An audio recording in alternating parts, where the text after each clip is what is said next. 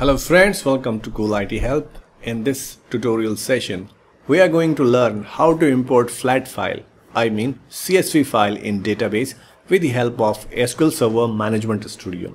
Let's begin. So first, open the Management Studio on your system.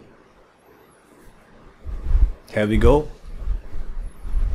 And this is the latest version 19.1 of Microsoft SQL Server Management Studio. Okay, here we are. Now we need to connect to the server. Click on the connect. We just connected to the server. Now we can see the databases on the left hand side. And now first I will create a demo database in which I will import that flat file. So I just created a new database with name test. Great.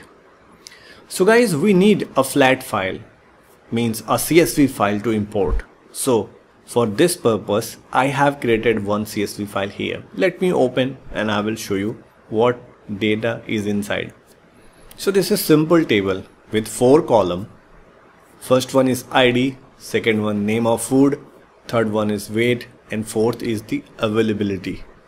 That's great. So this is CSV file.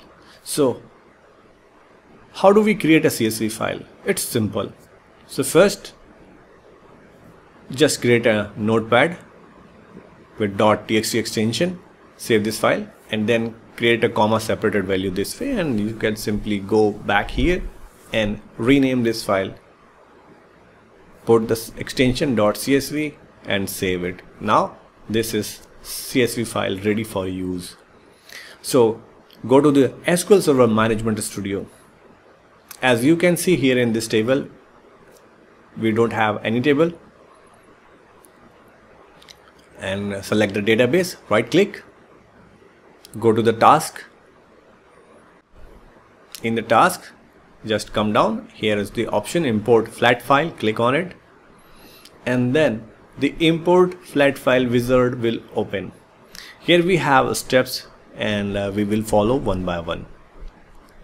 You can simply click on the step link, or you can simply click on the next. At this place we need to select the file we have just created. I'm talking about that CSV file.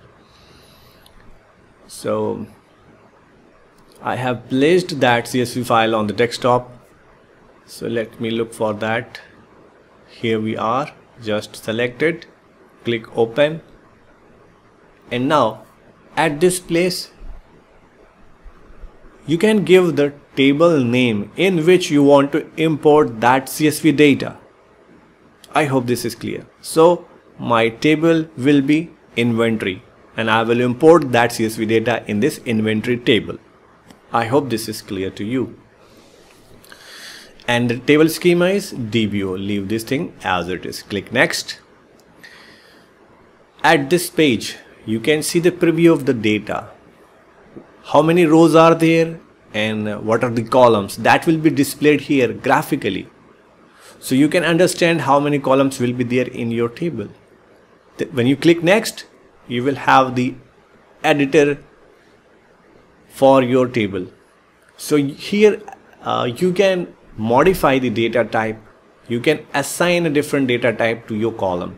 Suppose we want to put the ID in our table as integer type.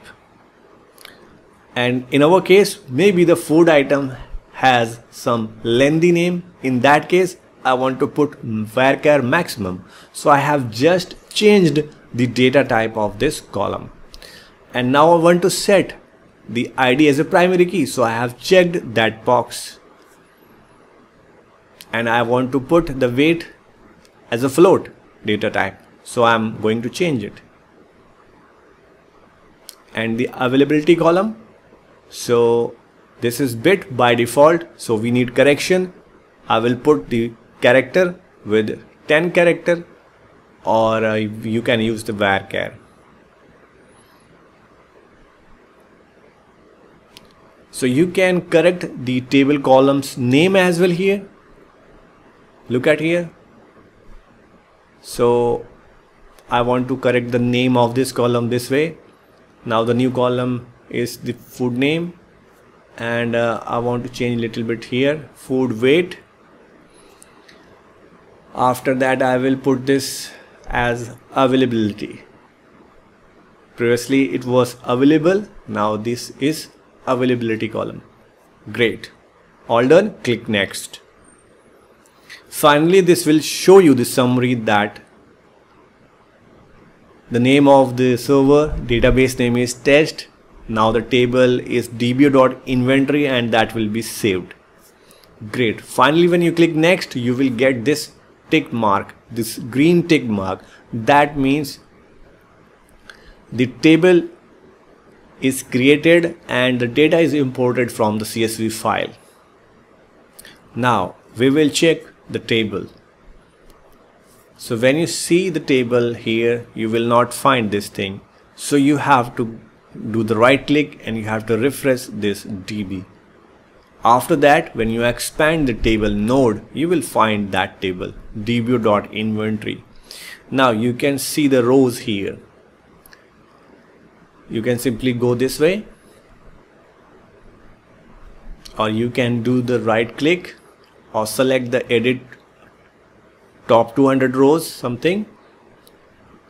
So we have different ways, or you can simply open the query window, or you can execute the select statement as well.